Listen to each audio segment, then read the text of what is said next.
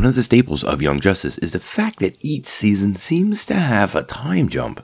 It's been unclear how much farther in the future Season 4, called Phantoms, will take place.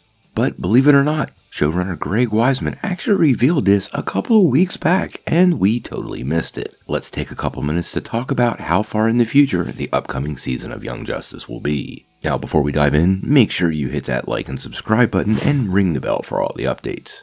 Also, don't forget about the big giveaway. We're going to give away a PlayStation 5 at 25,000 subscribers. All you have to do to get in on the giveaway is be a subscriber and leave us some sort of comment. And while you're at it, check out the Buy Me a Coffee link down below. It's a great way to support this channel with a tiny bit of pocket change, all while creating no reoccurring obligation for yourself. We really appreciate it.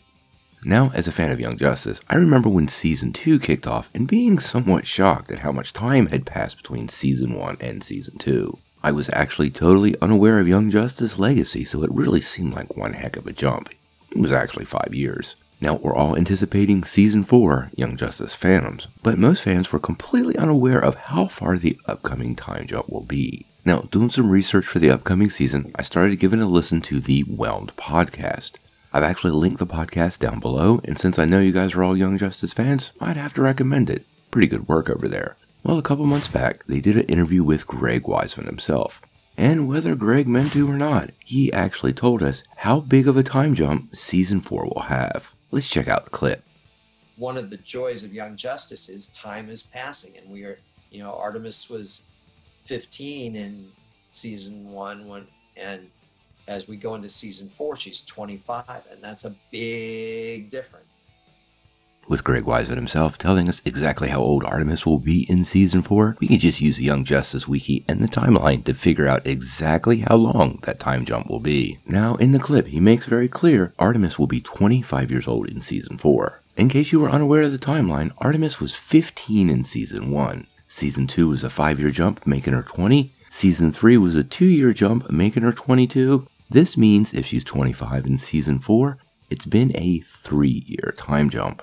With every new season of Young Justice, there's always a lot that goes on during those time jumps, so I'm really curious what happened during this 3 years. It seems like a really long time, and given the reveal of the Legion of Superheroes at the end of last season, I really am curious on where everything is aligned. Let me know down below, is there a particular storyline in the upcoming season you really want to see explored that might have gotten fleshed out during this 3-year time jump? There is a lot going on. Now, once again, I want to thank the Whelmed podcast. They always do great work, and it was awesome finding this little nugget in their treasure trove. So what do you guys think?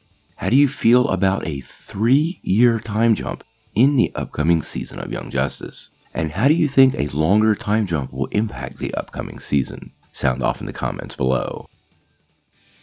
If you like this video, make sure you press like, click subscribe, and if you don't ring that bell, you're not getting any updates. Peace.